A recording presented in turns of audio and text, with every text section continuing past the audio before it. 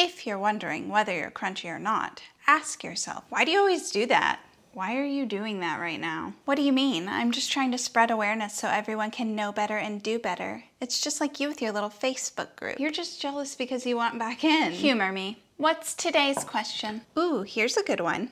Is it better to buy new sustainable clothing or thrift clothes that have already been made? Neither. Either thrift sustainable clothing or make your own. Like I made my own apron out of vintage bed sheets. Okay, well, that's a really short response. I'll come back to it. What were you going to say? Well, I was saying if you're wondering whether you're crunchy or not, ask yourself, can you provide dinner guests with the neck meat of the chicken? If the answer is no, you are not. Of course I can. It's the best part. I haven't seen the children lately. What do you think they're up to? The boys are making herb crowns, so I have a few minutes to properly answer the question on my Crunchy Mom Facebook group.